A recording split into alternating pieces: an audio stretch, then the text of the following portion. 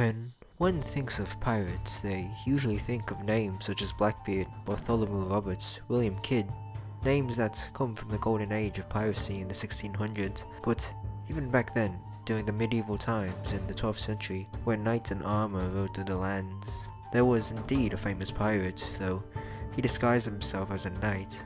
His name was Reginald of Châtillon. Unlike other knights at the time, such as the Templars who fought mostly for the glory of God, or just medieval knights in general who fought for chivalry and honour, Reginald travelled to the Holy Land strictly for wealth, riches and power. Though he did come from a Christian family, it is mostly implied that he fought in the Crusades more for monetary gain than spiritual revenge, much like many other landless lords, adventurers and fortune hunters that were prominent at the time. Before Reginald became the most hated man in the crusading world, his first conflict started with the Byzantine Emperor Manuel I Comnenus. Reginald claimed the emperor owed him a sum of money, and when the emperor refused, Reginald swore to destroy the city of Cyprus. Reginald requested support from the Patriarch of Antioch and the King of Jerusalem to help him in his raid of Cyprus, but when the Patriarch refused, Reginald stripped him down and covered him with honey, letting the flies bite at his flesh until he finally agreed to help him. This was but a taste of Reginald's ruthlessness. During the raid, Reginald kept his word and annihilated the island of Cyprus. His men assaulted the women, mutilated the guardsmen, and pillaged everything in sight. It wasn't until 1160 when he was captured by Muslim soldiers and put behind bars for the next 14 years in the Aleppo citadel.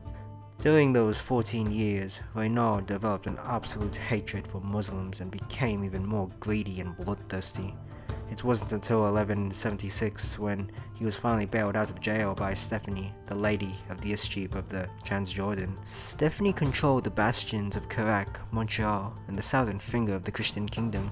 Reginald saw her as an opportunity to get back into power. Reginald took the reign at Kerak, with Kerak Castle or Crow's Nest as his headquarters. His reign in Kerak was known for pure cruelty. It was even said that he encased the heads of his victims in a wooden box so that when they were thrown off the high castle walls, they wouldn't know when they would fall to their demise. Reginald allied himself with the Templars and aided them when it came to battling Muslims, most notably the Battle of Montgisard in 1177. He was a great fighter, but reckless when it came to words and his actions. His most despicable action that led him to be the most hated amongst all Muslims, especially Saladin, was when he threatened to attack Medina and Mecca, the heart of Islam, and promised to defile and dishonor the cities before destroying them. He even went as far in saying that he would drag out the body of Muhammad from his tomb and demolish the Kaaba. Reginald said all of this without a second thought.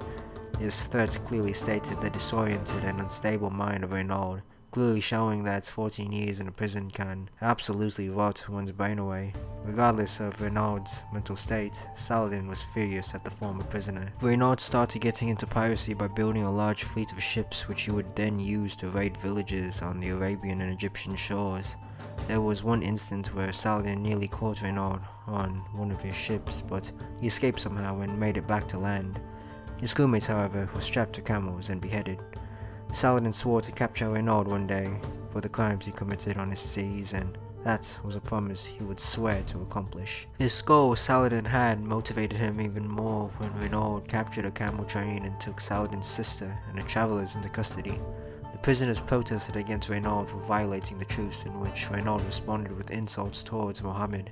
Saladin was angrier more than ever, and didn't even think a knight like Reginald would stoop so low, but here he was, a pirate in a knight's armor, who claimed to have visited the Holy Land for religious beliefs, only to show true colors by raiding and looting.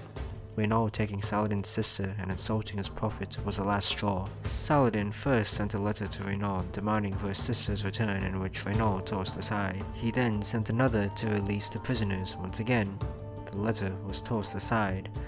Even the King of Jerusalem went out of his way insisting Reginald to let his prisoners go, but for some reason he still refused. The stubbornness by Reginald motivated Saladin even more to reach his goal by beheading Reginald and made his cause even more righteous. As the Third Crusade went on, battles took place. Crusaders and Saracens clashed steel. One battle in particular was the Battle of Hattin, in which Reginald and Guy of Lusignan took part in. Nearly 30 to 40,000 men fought in this battle, Crusaders, Templars and Saracens alike, but due to Saladin's expanded knowledge of battle and the lessons he learned from previous battles lost, The Crusaders lost this round, and Guy and Reynald were captured. The two Crusaders entered the Sultan's tent. Both were in chains as they gazed upon the Sultan, who was sitting on his couch. Every battle they fought in, every enemy they swung their swords at, nothing they experienced in their lives could compare to meeting the Sultan face to face. As the Sultan walked towards them with a cup of rose water, he stared at the two Crusaders who were shaken with terror and quenching their thirst. Reynald, who mocked the Sultan and his religion over the years like a bratty child, thinking no harm would come to him, was trembling with terror. Saladin gave the cup to Guy, which Guy desperately drank, but instead of giving it back to the Sultan, he gave it to Reynald, who was just as thirsty. Saladin, knowing that Guy had just broken Islamic custom where a captor is supposed to give his prisoner water to spare him, said, "I do not grant you permission to give him water." Saladin then asks Reynald one last request, and that is to apologize for every crime he has committed. Reynald, as the stubborn brute that he was, refused one last time. After all the writing Reynald did, after insulting his religion, after threatening to destroy Mecca and Medina, and after imprisoning his sister, Saladin was more than fed up.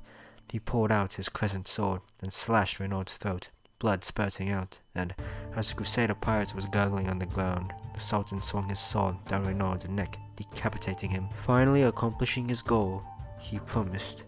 He then tells Guy, "Real kings do not kill other kings," and mentioned how Reynald wasn't a true king and was just a man who overstepped the limits. Now, there are different versions of how Reynald's execution played out. In the book Warriors of God by James Reston Jr., the author describes that Saladin makes Guy stand outside the tent as he executes Reynald, but can still hear the dying breaths of Reynald. Other books like The Templars by Dan Jones states that Saladin would spare Reynald if only he converted to Islam, knowing that he would refuse that offer. It gave him an opportunity to kill Reynald with Guy right in front of him. Other forms of media such as the film Kingdom of Heaven have Saladin simply execute Reynald without offering anything, then letting his guards finish the job of cutting off his head. Regardless of what's truly happened, the tyranny of Reynald ended in that tent, and with his death, the Sultan was finally able to move on to bigger goals such as capturing Jerusalem and dealing with King Richard the Lionheart. Overall, Reynald was no more than a common bandit who saw an opportunity to justify his piracy by dressing in a suit of armor and pillaging the Holy Land on the excuse that it was all for the glory of God.